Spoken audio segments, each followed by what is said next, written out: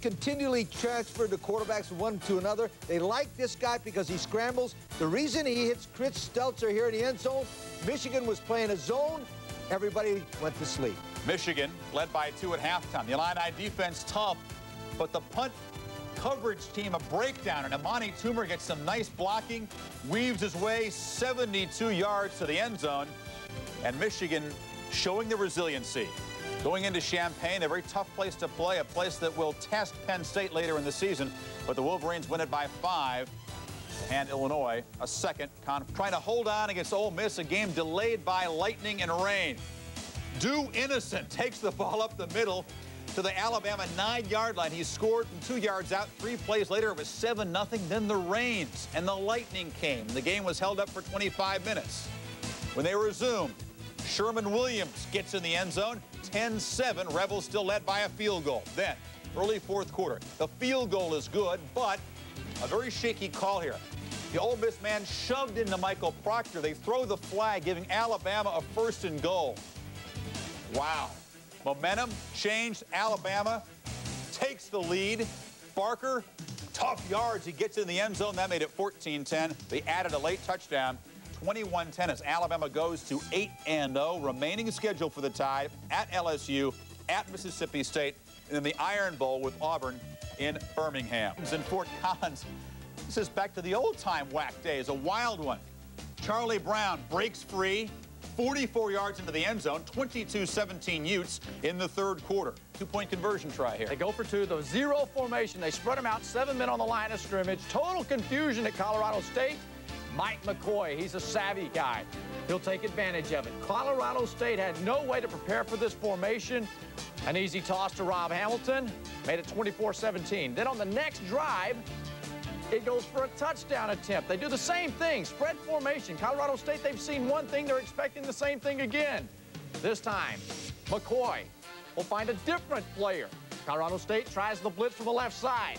Rick Tucker, touchdown, 31-17, Utah at that point. Love that formation 0, that's what they call it. But Sonny Lubbock's team cut it to 31-29, trying for the 2-point conversion.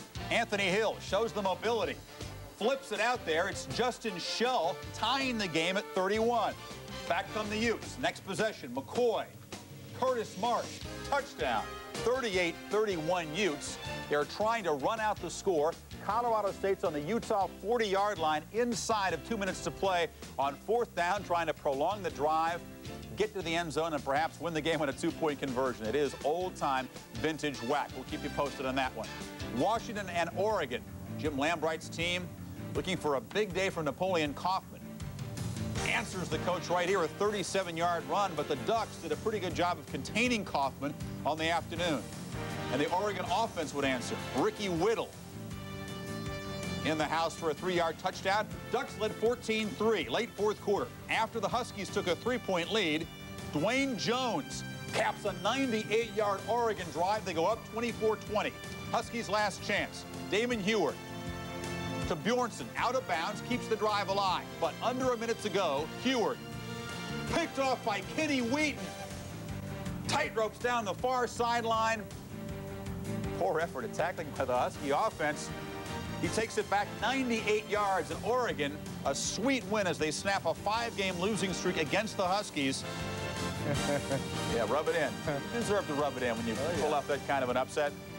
As the Ducks improve to 5-3, they're definitely thinking bold. Elsewhere in the Pac-10, UCLA and Arizona, Wildcats wanting payback after the Bruins embarrassed them a year ago. Richard Dice had a big day there. Dan White looks deep, finds Dice, 60 yards on the play. The game was tied 7-7 after a quarter. Dick Tomey, the only coach to wear sunglasses and a backwards baseball cap. White looking to Dice again. 8-yard touchdown, comes down hard on the hip. Arizona up 14-7. Dice, 6 catches, 138 yards, and a couple of bruises.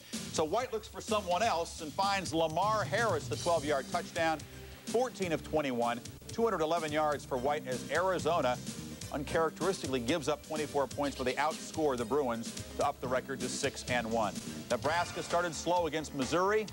Don't pick a fight with Herbie the Husker, not when you're the Missouri Tigers. Scoreless game in the second. Lawrence Phillips, 5-yard touchdown. And the Husker fans who made the trip love it, although Nebraska sluggish offensively Another good effort from the black shirt defense. Meanwhile, Brooke Berringer playing hurt to Brendan Holbein for the touchdown, and Nebraska would pull away, win it comfortably, move to 8-0, and set up the showdown with Colorado in Lincoln next week. Berringer, second quarter, McNair needing just 15 yards for the record. Over the middle to Donald Ross. There's the record.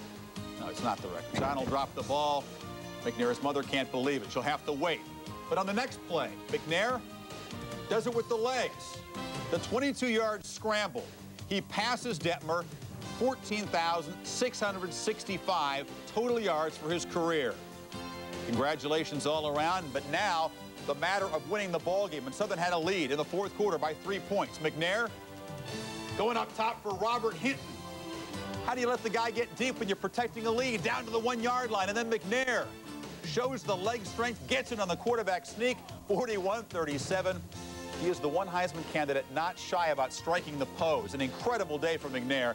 587 yards, 4 touchdowns, rushed for 62 yards and a touchdown. And after all that, still have the energy to talk about the potential game-winning touchdown and conversion. But Harold Lusk, the converted quarterback from last year, now playing safety, picks it off. He's going to run all the way. Back to Utah. And the Utes, why not dance? They are still unbeaten. A disappointing afternoon for Anthony Hill. The first loss for the Rams, 44-31 with 51 seconds to play in the ballgame. We'll keep you posted and get this game final as soon as it's completed. Lost last year. Scoreless game in the first quarter. Frank Costa to Chris T. Jones, who beats him deep easily. They missed the point. It was 6-0. 12-0 in the second. Costa looking deep again. Yatil Green, a freshman with a big future in front of him, makes the circus catch. Canes rolling over West Virginia. Frank Costa, an impressive outing, 14-29, 266 yards, a couple of touchdowns. It was 25-0 at halftime. Miami getting it 24-0 Hokies, and Antonio Freeman gets the punt.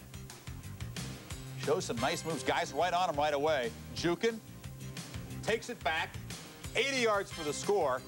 First visit by the Panthers ever to Blacksburg. They never want to go back.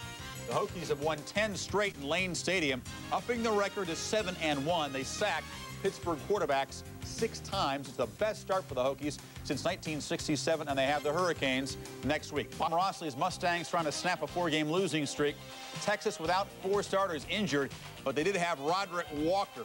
Takes the handoff, 48 yards, gets in the house. His second of the day, longest run of his career. SMU falls 42-20. James Brown, 5 of 7, 83 yards, and he had a touchdown. UNC and Virginia, bad blood in the series. Virginia continues to dominate the Tar Heels at Scott Stadium. Mike Groh, starting for Simeon Willis, finds Tyrone Davis. 2 plays later, Groh to Davis. He earned it. Second touchdown catch, 10-0 Virginia at that point. Then it was 17-0. They've got such a strong running game. If it wasn't for this run that took them down to the 3-yard line, they were completely out of it. They did score later on that drive.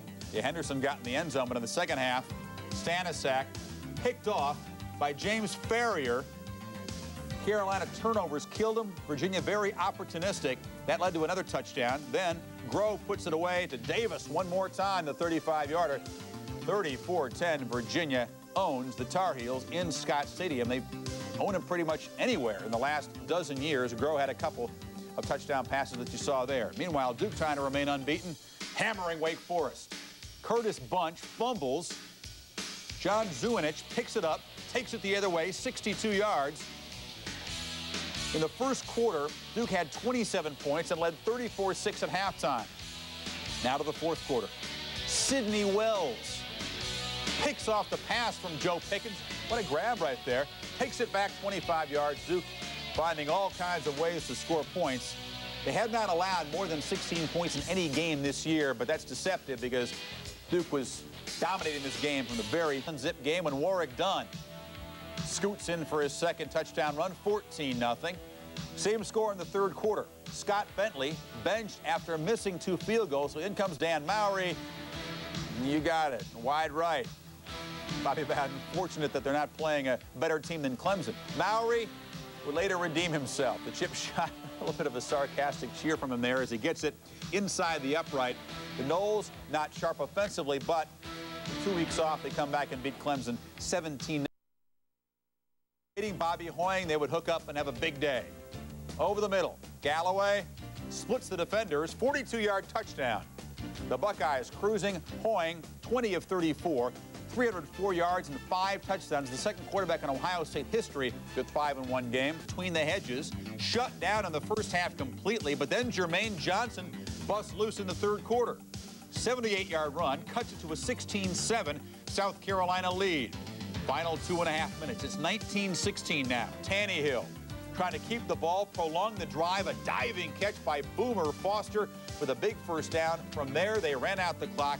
4 field goals from Morton and a damaging loss for the Commodores' bowl hopes. They were slim anyway. Meanwhile, the Gamecocks' thinking bowl now at 5-3. Mississippi State hammers Tulane. Cartney and Colorado up 14-7 at the half, third quarter. First and goal, J.J. Smith is stopped. It looked good, tough call.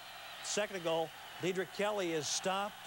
Third and goal, Rod Schiller is stopped. Fourth and goal, a sweep J.J. Smith, and the Colorado D smothers him. Boy, I'll tell you what, Chad May upset and still down 14-7. Third quarter, Colorado up. K-State got the ball back on an INT. J.J. Smith takes over. The Emmett and Berry type moves.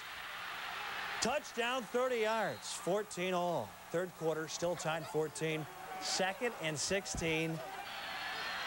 Rashaan Salaam up the middle, 16 yards. Colorado on top by 7. Fourth quarter, we're tied at 21, first and 10. Cordell Stewart on the keeper, and Cordell motors the speed. One of the best runs of the day, Carl, 60 yards. Colorado wins. Cordell Stewart, 127 yards, 3 touchdowns. That's my background, running the option. When I see a gaping hole, I love it, said Cordell. On Walsh, don't forget about Jamal Willis. Hurdles would-be tacklers. Can you bring him down? It's a 32-yard run. He became BYU's all-time leading rusher in the game. Walsh, touch to Bryce Doman, and he's in. 34-28. BYU has not lost a road game in the WAC since '92. Make it 10 straight.